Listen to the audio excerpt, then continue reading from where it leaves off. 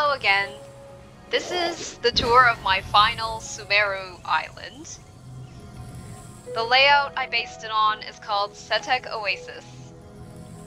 I was really disappointed to see that the Sumeru realm didn't actually have any desert. It was all forest, which seems really weird because it's pretty much the only region we have that has two completely separate biomes. And I was hoping that there would at least be an island, even one, that had a desert theme, but no such luck. Luckily, the ever-talented Hanzo made this layout, which makes use of syncing a bunch of landforms to basically create a fake desert.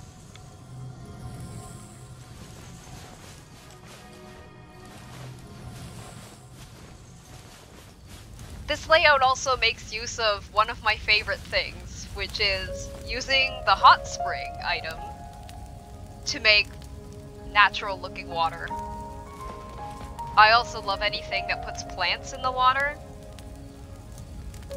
And using this cart, I think it was, sunken into the ground to build a bridge is absolutely genius.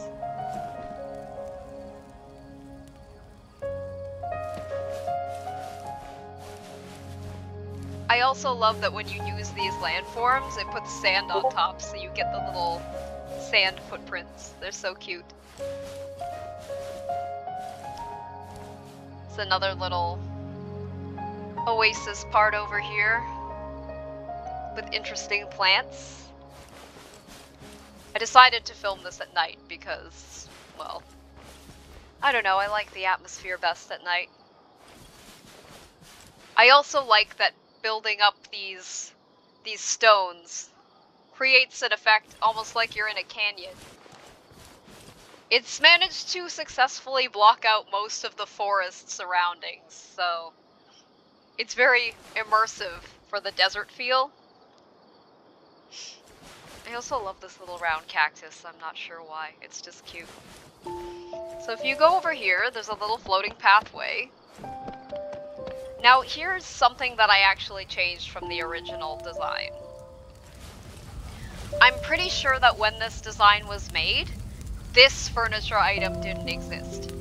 So, it was one of the Deepwood Dweller tents originally, so it was green, and it looked very forest-y, so I'm pretty sure I probably used one in one of my more Tighnari-themed layouts. And I thought it looked a little bit out of place in the desert. So once this tent became available, I thought I'm definitely going to swap the green tent for this tent. And it fits the aesthetic of the whole layout a little better, I think. But like I said, I'm pretty sure that when this layout was created, this tent didn't exist, so I still think the designer is brilliant. There's a little spot here where you can sit by the fire. Unfortunately, it's only one seat.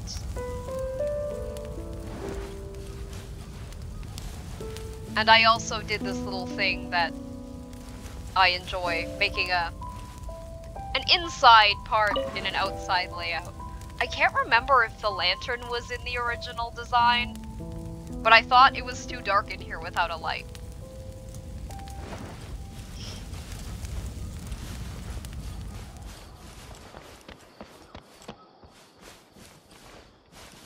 I'm so glad that they finally gave us stairs. As much as I love the way the stairs look when you make them out of those floating rocks, or as I've done in some other layouts that you'll see in the future, using the stone benches and all those primitive stair methods, this was so much easier. I mean, now there's also an easy method to do it with those blocks of, I guess they're supposed to be paving. They're the thick paving blocks that I can't remember what they're called, but there's an easy way to build stairs out of those, and I've used that in some future layouts as well that I'll be showing. I also like using these stones as pathways. I think I've done this in several layouts. Of course, not my idea, again, since I mostly just borrow from other designers. I don't know if you can see this building as well as it deserves. I also love this part because this is a bunch of buildings stuck together in order to make this one. And I think I'm gonna climb up it just so you can see the top. It's made by sticking a bunch of the towers together. Yes, and putting a light inside. I love this configuration, so I just think that's so neat. Here's another one.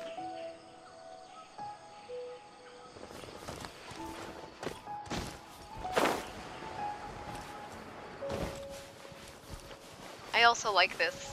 Just a nice little touch. I love using these lights to put lanterns on anything. And over here I made a nice little place where you could just sit by the fire and have tea.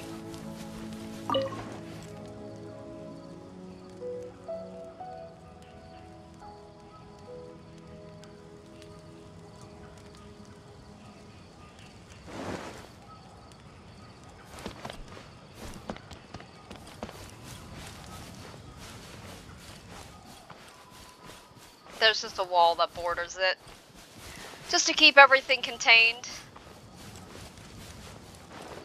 That's pretty much it for this layout. Yep. I just want to go outside so you can see how it's just been built in the middle of this forest here. I put the teleport point over here so you just teleport right in and you're immediately immersed in the desert, but it just looks like this from outside, just a lot of tall walls.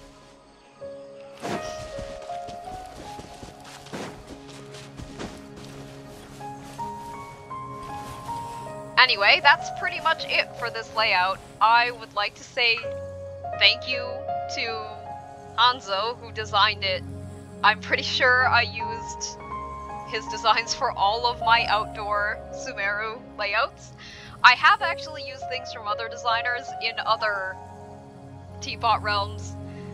I have a new poll up on my Twitter asking which realm you would like to see next, because after this I only have the interior of my Sumeru mansion to do. So, thanks for watching my video. I love making them and I hope you enjoyed watching it. And I will see you next time for the interior of my Sumeru mansion.